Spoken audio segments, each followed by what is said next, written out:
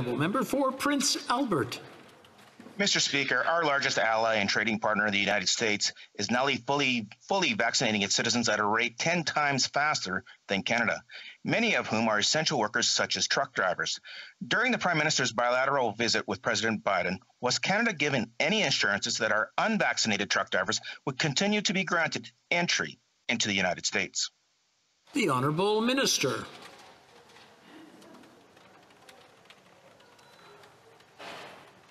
Mr. Speaker, I want to thank my honourable colleague for his questions. It is vitally important for our economy and for Canadians' well-being that we maintain the movement of essential workers between the U.S. and Canada. We've had these discussions with stakeholders, with truck associations, and as well in our bilateral meeting with our partners in the U.S. We will continue to be guided by public health advice, and we will continue to have these discussions with truck drivers and other essential workers that are crossing the borders. Thank you, Mr. Speaker.